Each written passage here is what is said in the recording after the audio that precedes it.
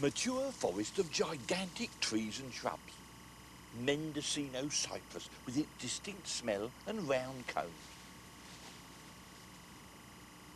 Everything so big and luscious. Manzanita, an ericaceous shrub. And another even bigger, a rhododendron. Aren't they doing well? Huckleberry, a real fat specimen. And salal growing as big as I've ever seen it. A forest in every sense of the word, pouring down its leaf litter every year onto a big-hearted soil. Let's take a look, down below.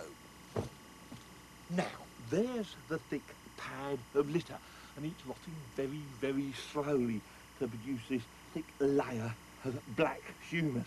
But of course, rain can still percolate down through it. And as it does, it picks up organic acids and begins to leach away. And can you see there, this wonderful ashy grey horizon beginning to develop? The clay and the other minerals thus become mobile, and they're washed through the soil to be laid down in the deeper layers. Nice brown streaks. Looks like rust, and it is. That's iron, and here and there, a nodule. Now, that's not one of the original beach pebbles, but a concretion of clay and iron together. But lower down in the profile, we can still find those beach pebbles, but very, very much changed, because I can easily break them open, you see, and they're beginning to crumble away into their constituent chemicals. So they're releasing nutrients, and as the plant roots can grow all the way down through the soil, they can tap that rich supply of minerals. So it started off as a molly soil, and now an alphy soil. Alphy because both aluminium and ferric and ferrous iron are being moved down through the soil. Enough minerals to support a lush climax forest. Great changes have already taken place, but there's still more to come. So now I've got two soil profiles, one called Molly and the other Alfie, to carry on my way to step number 4, further inland and much further back in time.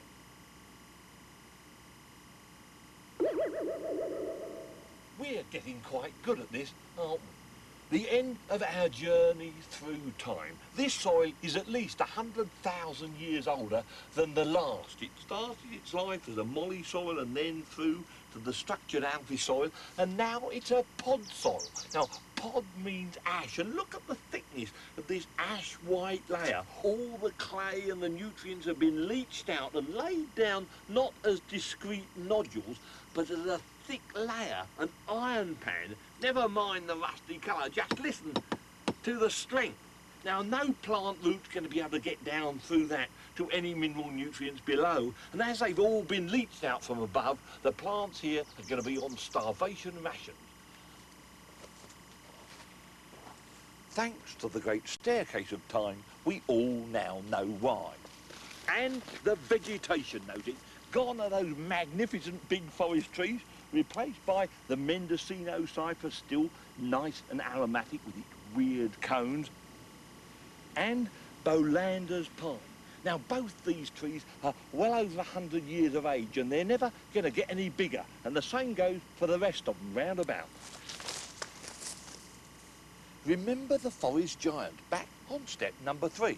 Here, the manzanita's only about as tall as me little finger.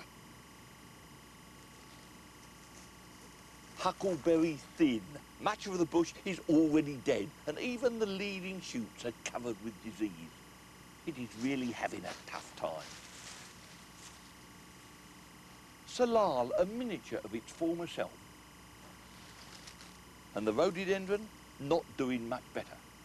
And those yellow leaves are a sure sign of nutrient deficiency. So, given time and the right conditions, any developing soil should go through its own life history. In youth, well, here it was a molly soil, and then through the maturity of climax forest on alphy soil, and through to old age, ashen grey pod soils, so devoid of nutrients that they could no longer support a robust diverse vegetation. And it all happened right here on this spot. Molly, Alfie, Pod. Sounds like some wacky rock group, doesn't it? And of course it is, because that's how they started, as grey, wacky rock. Now, if the theory is correct, Pygmy Forest should be quite widespread, and with the whole of California in front of me, I should be able to put the theory to the test.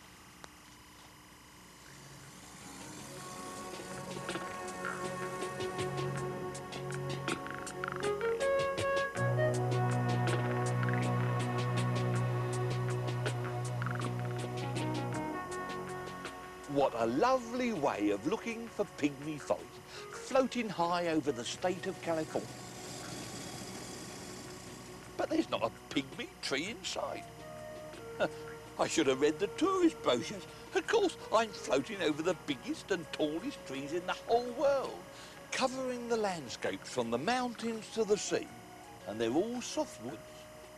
Well, of course, softwoods don't have flowers. They bear cones, and inside the cones are the seeds. Yes, after successful pollination, the seeds begin to form, and then the female cone hangs about on the tree, and at maturity, a slight bit of growth opens up the cone scales, and then the sun dries them off, and they open up and out fall the seeds. But not this one. This is rather a special one.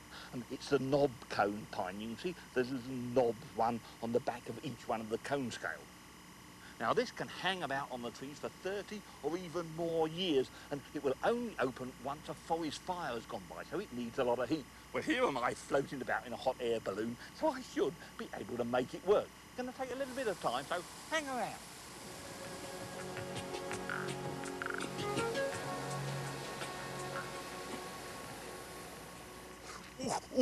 Oh, that didn't do me fingers any good, but it was exactly what the knob cone pine cone wanted. It thought it was a forest fire, and the whole cone scales are popped open, and there you are. There you can see the seeds, membranous seeds, and they're lying naked on the cone scales. They're not enclosed in a fruit, they're naked, and that's what gymnosperm means, gymnos, naked.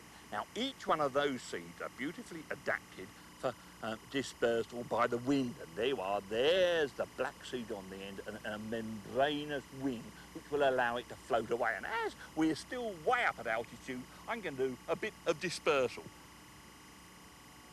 Look out below! From up here, it's easy to see all the different kinds of trees, and when you can fly down close enough, you can even collect a specimen.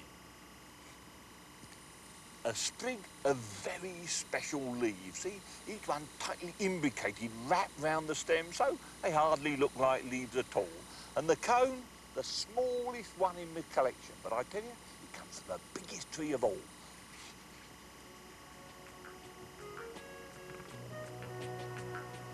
Now for the tree itself. And there it is, a giant among giants, almost 100 metres, 300 feet tall. Let's go down and take a look.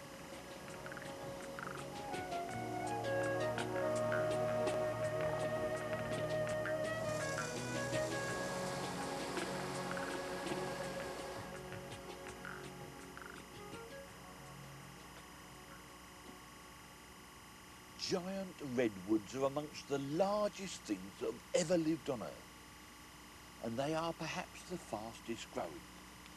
A tree like this could put on an incredible 6.5 cubic metres of wood a year, and they can be as much as 2,200 years of age.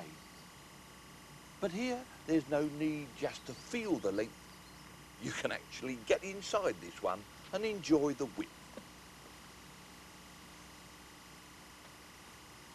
Sequoia dendron giganteum, a giant redwood.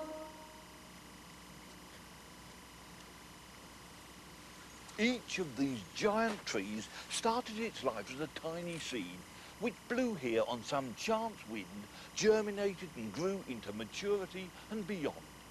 And all this and the fantastic productivity and diversity of the forest is supported by living soil, which, remember, started its life off as volcanic rock, fire-born from some volcano. And here, in time, it weathered to a maturity of its own. And there are the clay minerals. Remember their magic. They hold the nutrients safe against the leaching power of the rain, but in a form in which they are available to the continued growth of all these forest giants. Leaving the forest giants behind, our search for pygmy trees takes us higher into the Sierra Nevada. And from here on up, climatic conditions are just too harsh for the growth of any trees at all. So where does that leave the theory of those tired old leach soils that can only support pygmy forests? Well, this isn't the end of my journey, and it isn't the end of my amazing story either. The tops of most mountains are made up of solid rock, but not so this one. The whole ridge consists of water-worked sediments, boulders which have been rolled and rounded by the might of some great river, and pebbles, sands and silts which were laid down on the banks of its meanders. There is no doubt a mighty river once flowed along this way.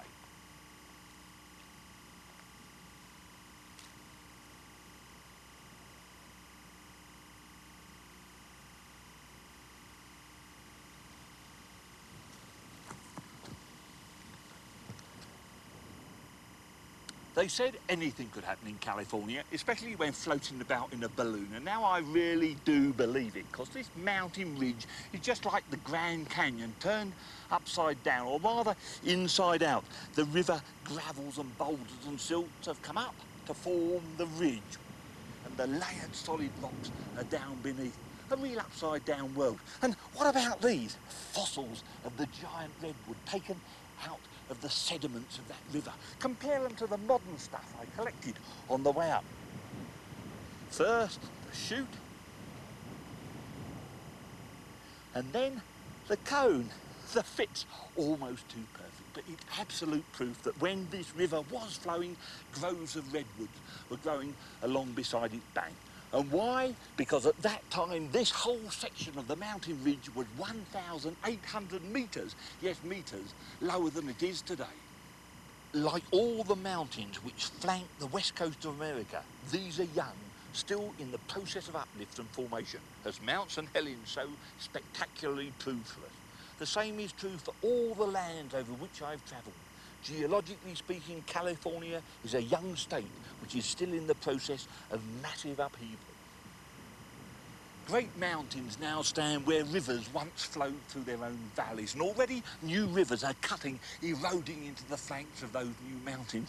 Why, every landscape through which I've passed, from the coast clear to the top of the Sierra Nevada, are young, they're still in the making.